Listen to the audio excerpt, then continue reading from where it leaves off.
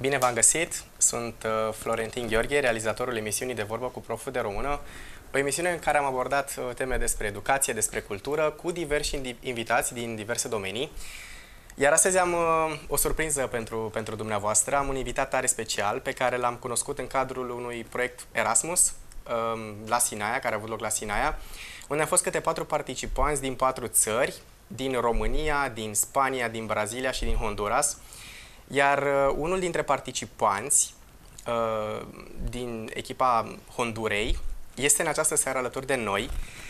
Se numește Rebeca VEGA, este psiholog și vom avea o discuție tare interesantă despre educație și despre anumite strategii pe care le putem aplica deopotrivă profesorii și părinții în lucrul sau în dialogul cu copiii, respectiv cu elevii. Hello, Becky. How are you? Hi, good. How are you? I'm very fine, and I'm very excited that you are here in my TV show. Thank you for having me. Yeah, it's an honor for us, and I was telling to the people that I met you in that Erasmus project, and you're a very nice person, and you're amazing, and you have some great ideas, and we are happy that you are here to share them with us. Yeah, absolutely. So, I have a first question for you. Why and how are children different nowadays in comparison, let's say, with the previous generation? Yeah, absolutely. Well, I guess first and foremost, thank you for the invitation and having me here. It really is an honor and a privilege. It was not something I was expecting. But yes, so talking about children and how different they are from different generations. Definitely there's a lot of changes that happen with generations. There are different needs, there are different strategies that parents use to do some parenting, right? To discipline their children, or how they connect with their children, or yeah, just different things that happen. And also times change. There's needs that have to be met, whether that is for the family or whether that is for the children or for the adults. So definitely children have changed from 1 or 2 generations ago. I think there was a much different expectation for parents to know or to have certain things. Also, quality of life was very different several generations ago. And I think there was also access to certain things. So definitely access to technology, right, has definitely changed things. And now, as we see, children have different needs as well. I think in the past, they used to connect a lot more with their families. There was less electricity, or there was only electricity for a certain amount of time. And so children and parents had to talk to each other. Parents would tell stories in the dark, or the power would go off, you know, and it's just changed throughout. Now we have more technology. Children use it for school, children use it for social media to connect with their peers, but there's still that need for connection. But if they are on a screen all the time, or most of the time, then their relationships are different, right? They are at that level, and sometimes that can be very superficial. But then that also means that they spend time away from their families, or they don't communicate or share as many stories anymore. So definitely the children, or the generations, and the needs have changed throughout time. I think because of all those different factors as well. Parents also have more needs to provide for the family, so definitely cost of life has gone up. So parents are not at home as much anymore, or both parents are now working, and therefore children don't have that person to come to after school sometimes. It's not their fault, parents' fault by any means, but it's just the change that has happened that makes those times different from 2 generations ago, 1 generation ago, to now. But you know, is that at least in Romania we have this saying that this generation is worse than the previous ones.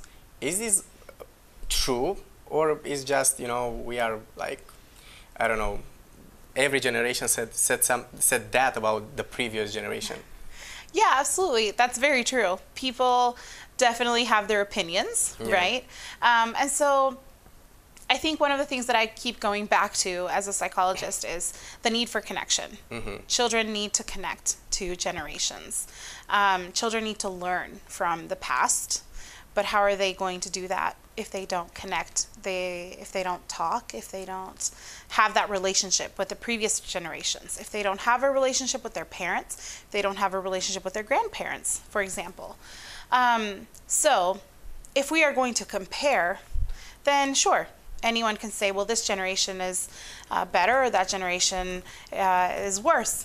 But I think that we need to sit and think, what is the core need for children now? And focus on that to find solutions to create strategies, whether that is in the home or whether that is at school or whether that is in other environments such as a youth group, or for example, something similar to what Erasmus Plus is doing, right? Trying to connect youth, trying to connect young people with different strategies, whether they be teaching strategies, learning strategies, but we can do that at a family level or at a school level and focusing on that instead of comparing 20 years ago to now, 30 years ago to now, 40 years ago to now, because the needs were different, the access was different for people in general. The time has changed.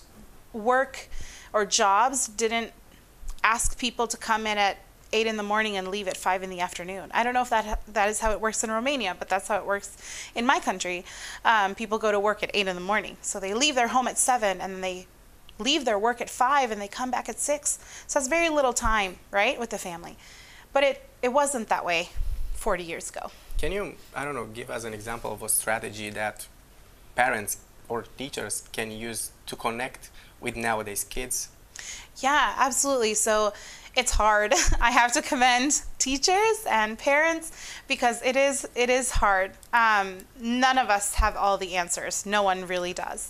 But yeah, absolutely. A strategy, I guess, would be connect. Find moments. Find little moments throughout the day to connect with your children. So for parents, that starts in the morning. Hey, good morning. How you wake up your children to go to school. Don't just say, well, set up an alarm and let the alarm wake you up, right? Come into the room. Say good morning to your kids in a very loving voice, in a very loving way, very gentle. Come in and say, hey, good morning. It's time for you to go to school. You're going to go out and do great things today, and believe in them. How did you sleep? Just a very simple question can help you connect. That means a lot. It means so much to the kids, right? To young kids and even teenagers, even when they don't want to respond. They definitely have a need for connection. And even if they don't tell you, and I'm talking to the parents, right? Even if they don't tell you, they will appreciate you saying, how did you sleep? How was your sleep? I'm so sorry that you didn't get good sleep today, but I know that you're going to do great things in school today. I know that you have amazing teachers that are going to help you. So I know and I hope you have a great day, right? So I think those little things, and then for teachers, which also have such a great role in life, is, again, doing little things that become a routine in your classroom. So for example, every time your students come in the class, give them a high five, right? Or give them a different handshake. Each child can choose whether they want a specific handshake with their teacher. Or every Monday, take 5 minutes out of your class, which isn't a lot of time, but take 5 minutes out of your class and say, hey guys, let's stop. Let's breathe. And let's be thankful for something. Let's be thankful that we have school today. Let's be thankful that we have toys. Let's be thankful that we have Wi-Fi, whatever the kids want to say thank you for. And you can say different little things to say thank you. And all of a sudden that is going to start to become a habit, but more than that, it's going to connect teachers to their students. Wow, that's very, at the first sight, it's like simple things, but that can make differences. Absolutely. Talking about teachers, what qualities should, let's say, an engaged teacher have? Yeah, absolutely. Oh my goodness. I have to commend teachers. They do such a great job. They really do. And I think as teachers, you guys have such a massive responsibility, but it is a beautiful one, really. Okay, so what do you need? First of all, of course, you need to love your job. Of course, you need to love and care for children's lives, whether you're working with little ones, whether you're working with older ones in high school maybe. It's caring for them more than caring for the curriculum. I think as teachers, there's a lot of pressure in every country to finish a curriculum, right? Because you have to within a week, within 2 weeks, within a month. You have to cover certain topics or certain subjects. And of course, you know, that's what you have to do. But more than that, and going beyond that, is caring for the students in their lives, how they really are. Learn to read your students. Learn to read them. Learn about personality. Maybe take some psychology courses. Take some behavior courses, whether they're free or in university, but prepare yourself for that. Read your students and take a look at how they are behaving, because any change in behavior has a root. Any change in behavior is going to have a cause. And as a teacher, you can have a great impact in understanding this is a change in behavior. I need to take 2 minutes at the end of my class to ask that student how they are. Hey, or even if they don't want to talk about it, saying, hey, I know something's going on and I'm here for you, man, or I'm here for you, as, you know, to girls, and say, I'm here for you, I'm here to help you. If you ever want to talk about something, you're welcome to come to me, or I can help you find someone to talk to. They appreciate that. They're not going to say it most of the time, but they will appreciate it because they are going to feel seen. So as a teacher, I would say care for your students, number one. Prepare yourself, as in study. Study behavior. And number 3 is to connect with them in that sense of being there for them, making yourself available, taking notice of what really matters in children's lives. Yeah, it happens that there are a lot of teachers that are very clever, let's say, in their topic or what they teach, but they cannot connect with students, and education stops there. I mean, you cannot do education. I mean, kids don't like you. If they don't like you, they don't respond to your asking questions or everything you need for them. Absolutely. You were talking about curricula. I'm teaching Romanian language, and after 8th grade, they have an exam, and it's a very big pressure for me to finish or to cover it all. Yeah, but I try, as you said, at the beginning of every class to have a small discussion with them. Hey, are you okay? Everything is okay? And after that, I go to, okay, today we're talking about, I don't know, noun or adjective. Yeah. So yeah, we have to do that. Absolutely. That's fabulous. I think, kids want to be seen. They want to feel heard. That's their biggest need, whether they are 1 year old, 2 years old, 5 years old, 12, 15, 18, right? They want to be heard. They want to be seen. So I think if we can do that at the end of beginning of every class, at the end of every class, beginning of the week, right? Whatever you choose, whatever strategy you choose, to choose it well, to remain consistent, and to keep that as your focus. Of course, curriculum is important, but children are always going to care more about being seen and being heard rather than what they learned from a book. Things that they can, I don't know, forget, or they can Google it, Right. Information is very easy to find nowadays. It's not like the teacher is the only one that can give you that information. So we have to be more than just, saying a poetry with that lesson. Yeah. Absolutely. Beside knowledge, teachers should teach children also some values. What values can a teacher, can a teacher teach children in school? What values? Yeah, absolutely. So I think number one,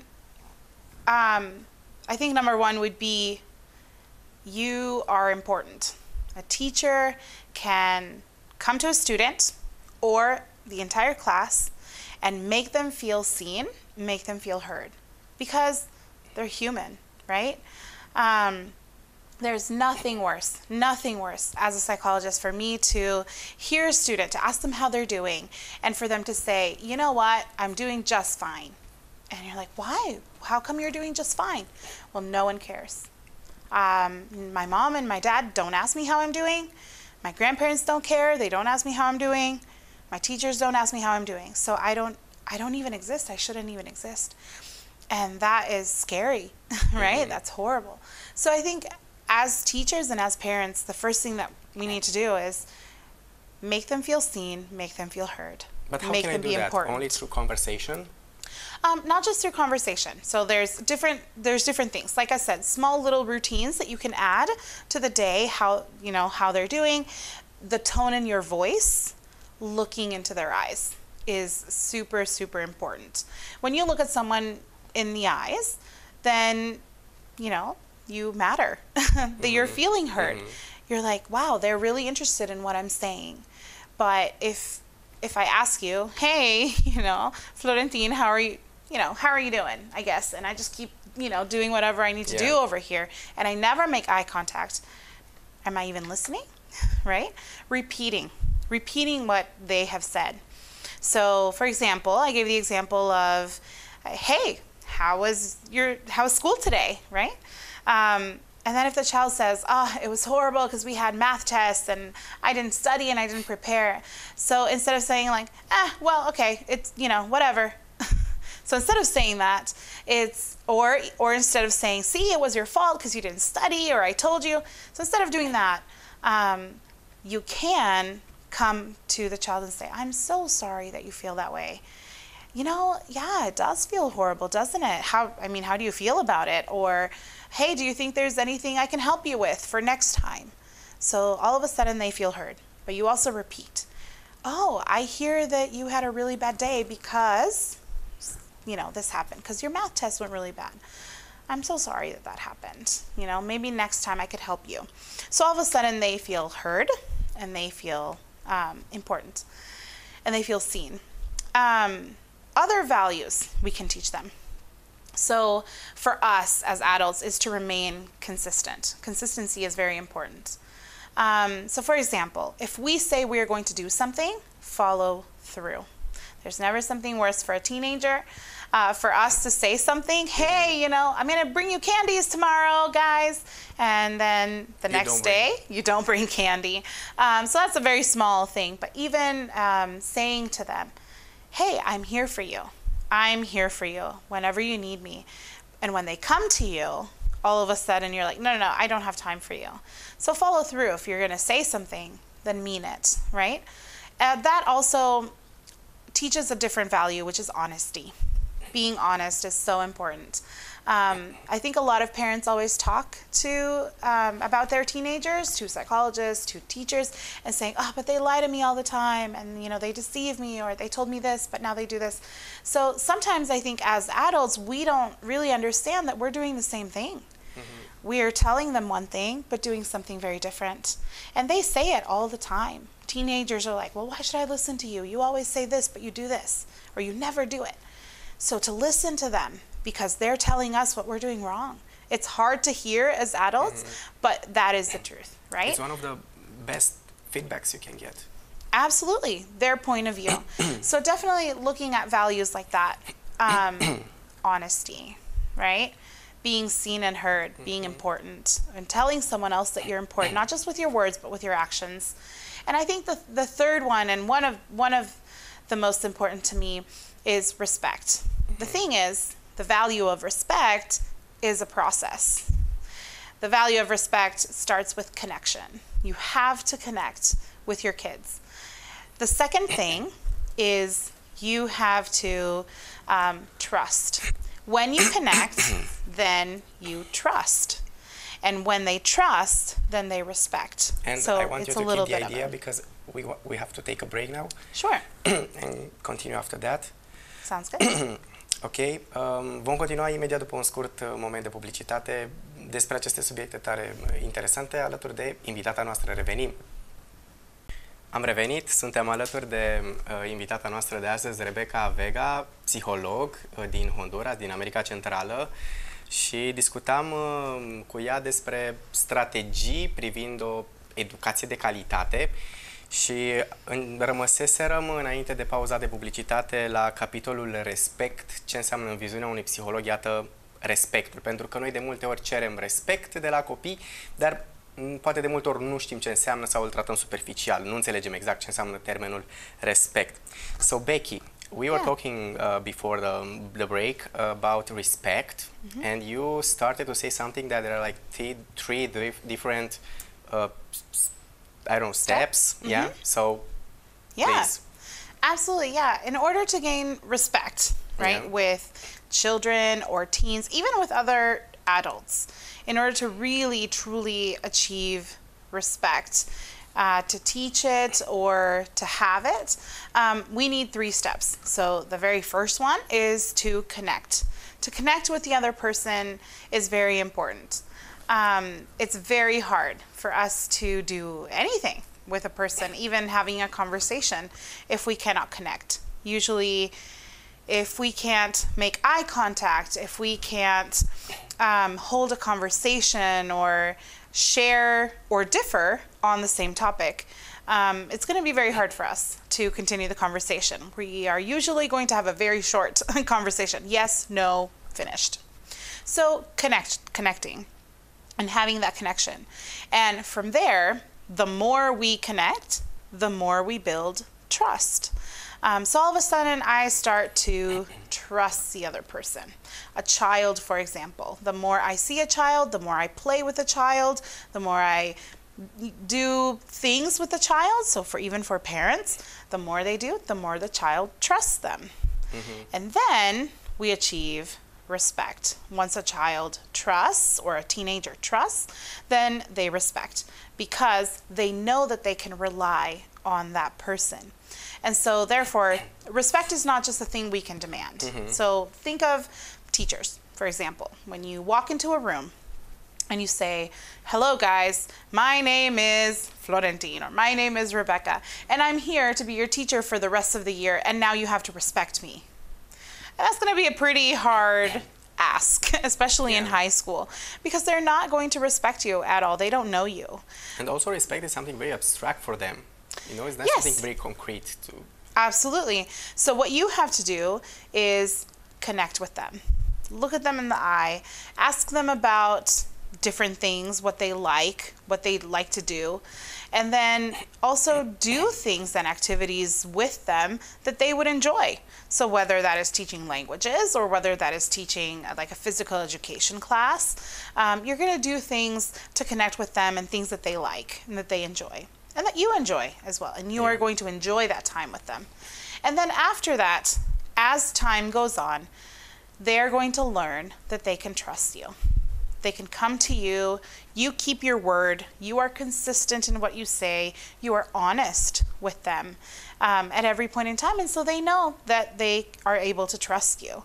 They're going to start seeing and testing and looking for things to say, can I trust my teacher, whoever that is? And then they're going to respect you. You can gain that trust and that respect within 2 weeks, within a week. And obviously by the end of the year, you're going to have quite a lot of it. But it goes both ways, right? So it's the same with your students, even as adults, right? You connect with your students when your students are also doing what they say they're going to do, like their homework or their studies, or they're going to bring something for a presentation. You start to trust them. Right? Yeah. And then, of course, they gain your respect because you say, wow, I can rely on this student. This is a very good student. Or, well, it's harder for me to rely on this student, but there's things that I know I can trust my student with. So it goes both ways, but it is a process. It's not just something I come in and I demand when it comes to respect. What are the areas of respect? Yeah, great. So I love this, and I guess I'll tell it to you as a story. So I am a psychologist, but one thing that maybe I shared with you earlier is that I was teaching as well. So I was teaching from grade 1, so 6-year-olds, all the way up to 12th grade, 11th grade, so 17, 18-year-olds. And I did that for several years. And I taught science to them. Yeah. And so I came in the very first time, the very first week of school, we started doing activities, and then we also started talking about our classroom rules. So in the classroom, I asked my students what rules they wanted first, and that helped me connect with them. That helped me know what it is that they want out of the year, right? What it is that they want out of each other, and what they want out of me as a teacher. So it was very insightful. It gave me a lot of information. And then I said, okay, I love this. So I want to share something with you guys. And they were like, what? So I said, well, I want to share with you that I only have one rule. And they were just like, oh, no way. And I said, yes, I only have one rule. And they were like, what is it? And I said, well, in my classroom or when I'm here, we are going to respect each other. They're like, oh, yeah, we should, it's something like new. And so I said, okay, so let's talk about 3 aspects of respect, which is your question. So the first aspect is we should respect ourselves. And so I started asking my students, what do you think that means, right? What do you think that means? So they gave ideas. Well, respecting myself is having clean clothes and washing my hair and, showering and brushing my teeth and eating well. Of course, that is respect towards yourself. You have to do that. You have to take care of yourself. So obviously it's very encouraging and saying yes. And why did I start with themselves? Because it's a whole lot easier for me to care about me because, I need to take care of myself than to care about others first. So then we move on to the second part of respect. The second part of respect is we need to respect each other. So I talked to them about what does it mean to respect each other in this classroom, and they came up with the ideas. So I'm connecting with them as I'm doing this. I'm building trust. And so when they said something, I heard it. I usually repeated it, and I wrote it down on the board. That showed them Becky, or Miss Becky as I was called, she listens to me. She listens to what I'm saying. And they are important. So all of a sudden I'm building on honesty, I'm building on importance, I'm building on their value as people, and right? You move the focus from the teacher Absolutely. We're there for students. We're not there to be teachers for other teachers. We are there to teach students. They are at the core of education. So I asked them, how do you care for each other? So they started, or respect each other, and so they started giving ideas, right, as to how they care for each other. So don't take someone's pencil without permission. Don't rip the books. Always keep our classroom organized. Those are things they do for each other. I don't do it for them. They can do it. And they take ownership of that, right? It's their classroom. It's not the teacher's classroom. It's their classroom. And they love that. They love taking that responsibility. And the third step or aspect of respect is respecting our environment. Everything that is around us. So what is my environment, or what that was for our students? So of course it was their classroom, their books, the entire school. So even let's pick up the trash, let's have other kids care for playing, for example.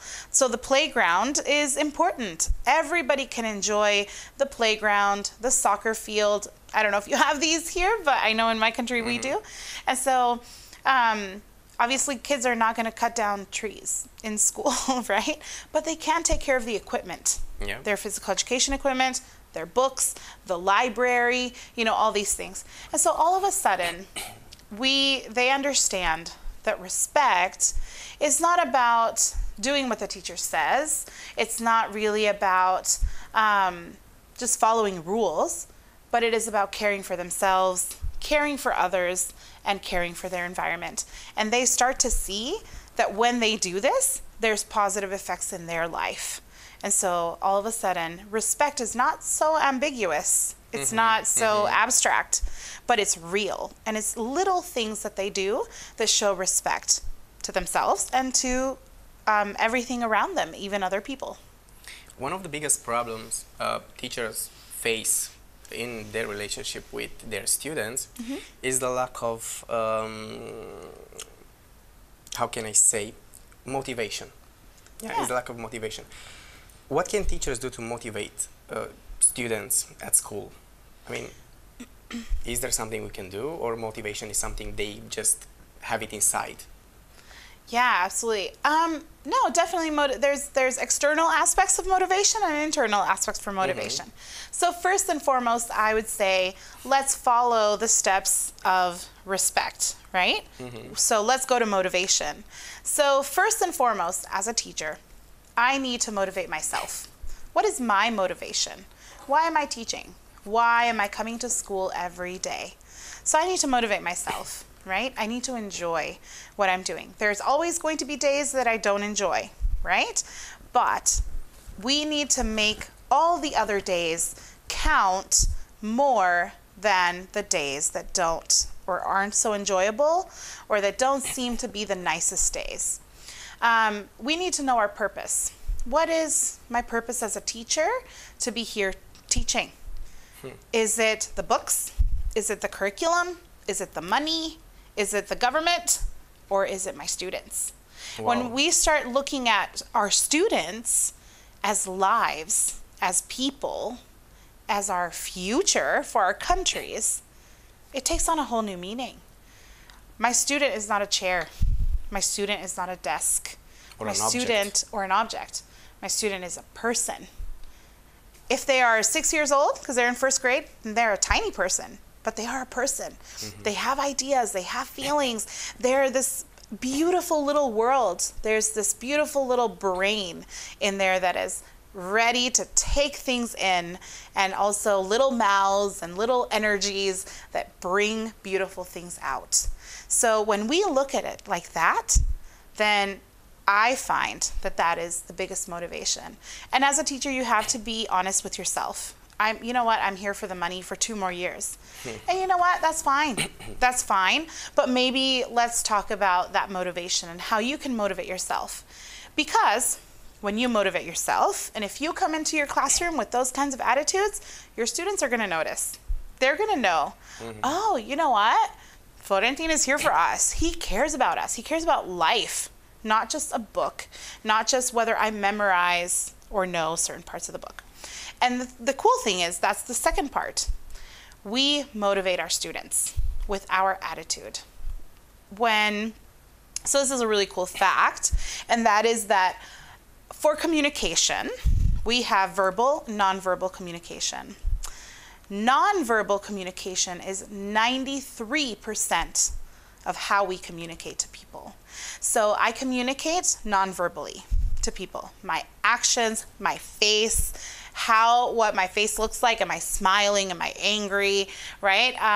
My body language, everything about my body language. If I'm like this every morning, or if I'm like, hey guys, that makes a difference. My tone of voice, the volume of my voice.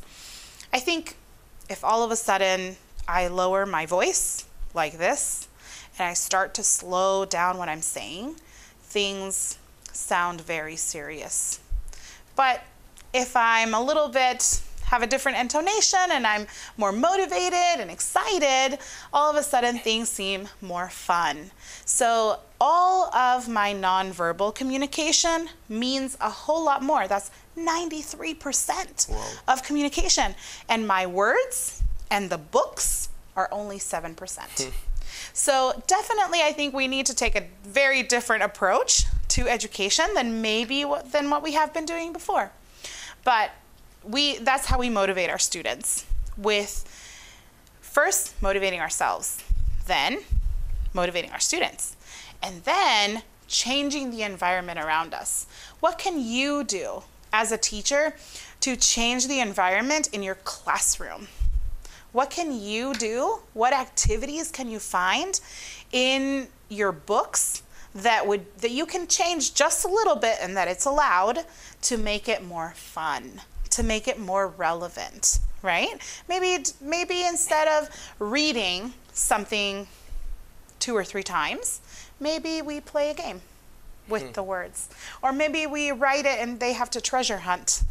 So yes, it takes a little bit more work as a teacher, but if I'm motivated, then my students are going to be motivated, and our environment is going to be motivated.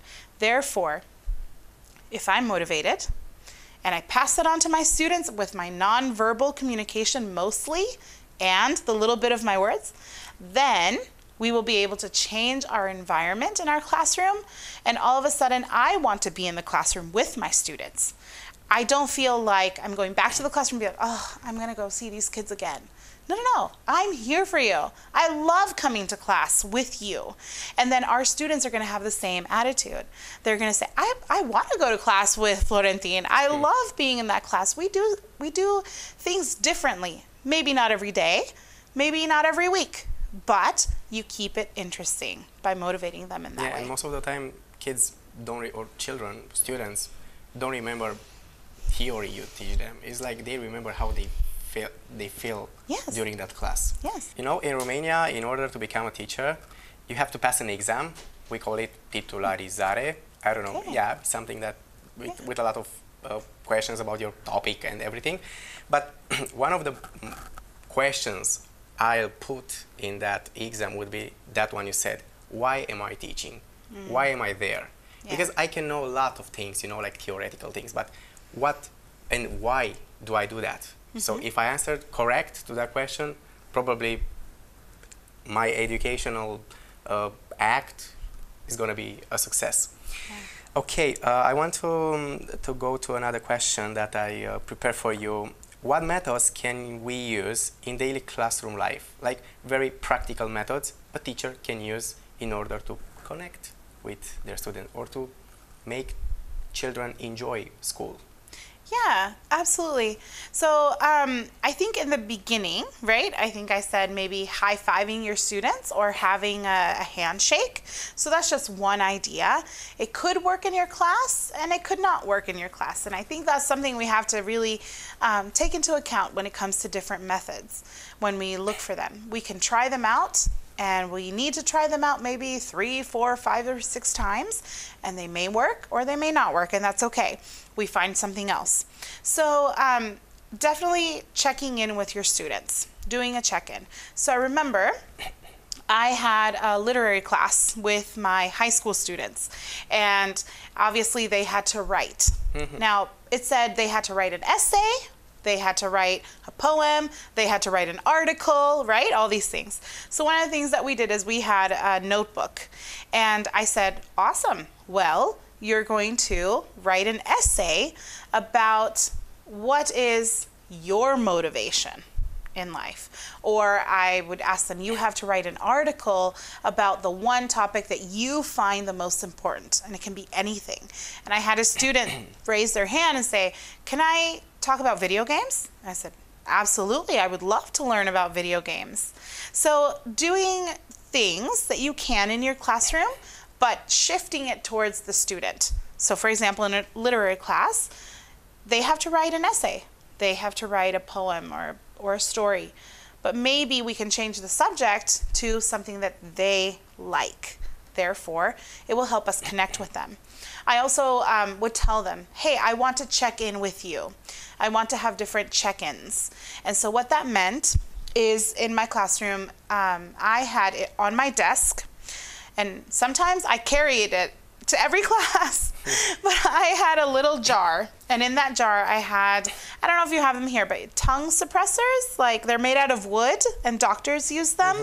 And so they would have a name, right? And colors, and they would have the student's name. And so the student could come up at any time during my class. They could come and pick up one of the sticks with their name, and they could put it right next to me.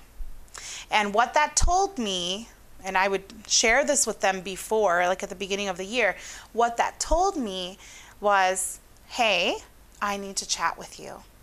So if it was red, it was like something very important. So if there was time, we would go outside and talk, or I would find that student like as fast as I could during the day, because I knew I needed to talk to that student that day. If their color was green, then it meant that they needed help, but maybe not so urgently. And if it was blue, then they had something good to share with me. So they could pick it out and they could give it to me whenever they needed. In another class, we had notebooks and we had diaries.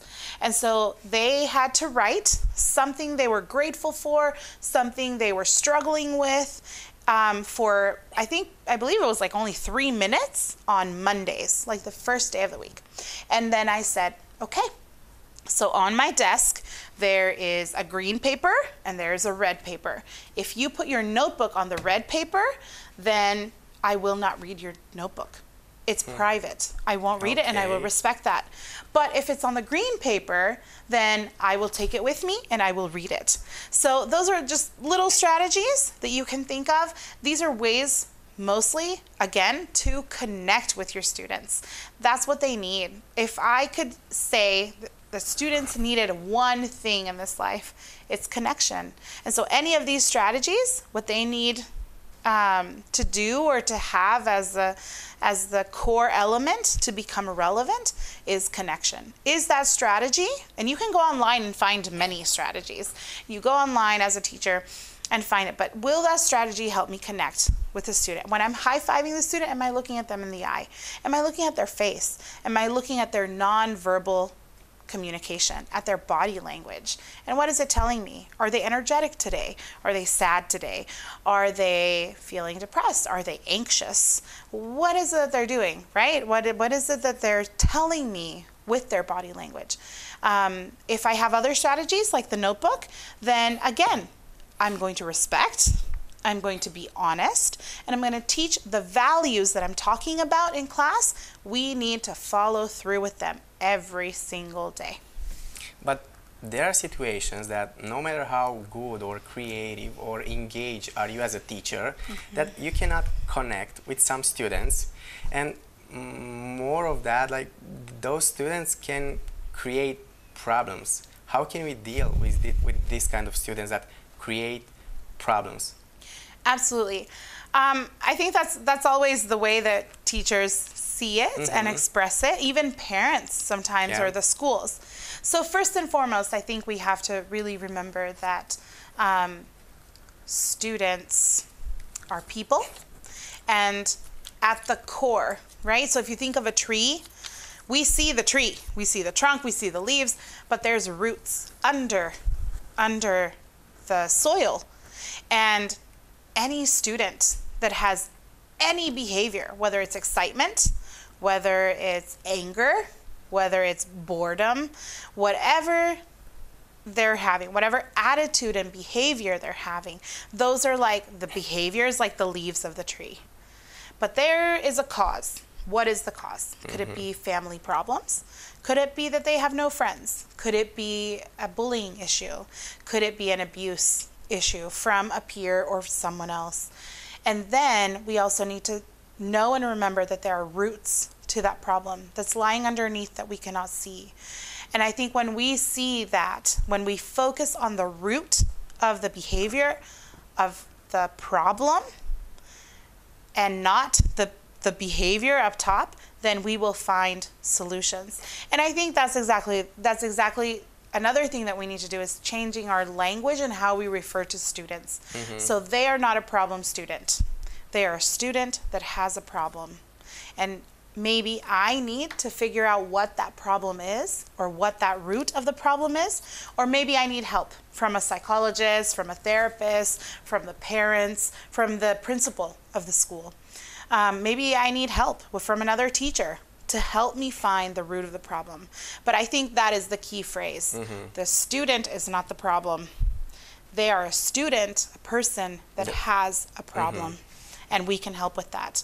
And the thing is, the core, the very base of the need, when there's a behavior, bad or good, especially bad behavior or anger or whatever that behavior is, there's always a need for human connection.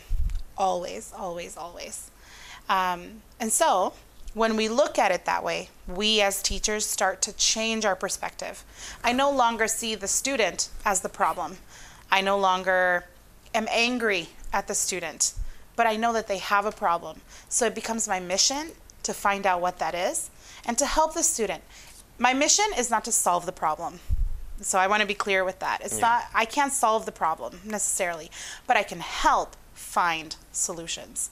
And to me, that's the key from an educational perspective and also from a psychological perspective. Well, Becky, that was a very interesting discussion, and I'm very thankful that you accepted my invitation to come here. We have only one more minute from my TV show, so in one sentence, say something to the teachers or the parents that they should remember. Yeah, well, first of all, thank you for inviting me. I think this has been such an honor, something I did not expect to do at all in Romania, but it's been very interesting, and you're doing such a great job as a teacher as well. So I know that your students enjoy being with you. And I think to the parents and to the teachers, I would say, I encourage you. You guys are doing such a great job. We live in a world where there is so many difficulties. There are so many challenges for teachers and for our students. But I think I would leave you with this. You're doing a great job. You're doing the best that you can, and students will respond to that. Figure out your motivation, number one. Number two, figure out how you can connect with your students. That is going to absolutely change everything. And number three is look at your students as important human beings. They are not the problem, but their behavior is telling you that they have a problem. And so you can help. You're not there to carry the burden of a solution, but you are there to just walk them through some possibilities. And that is going to change their life forever. And so with that, you are doing this amazing, amazing job. You are forming people and adults for the future. That's not an easy task, but you are definitely doing the best that you can. So keep at it, keep going. Well, I have to say it again, you are amazing. Thank you again for being here. And I don't know, enjoy Romania as much as you can, and I hope you had a good time here. Yes. Vă mulțumim și dumneavoastră pentru că ne-ați urmărit. Sperăm că v-a plăcut această emisiune și invitata noastră de astăzi. Nu uitați, ne puteți urmări și în fiecare miercuri și vineri pe columna TV de la ora 18, precum și pe Facebook și pe YouTube, Florentin Profu de Română, unde postăm aceste emisiuni și le puteți distribui, puteți comenta, puteți lăsa feedback. Pe curând!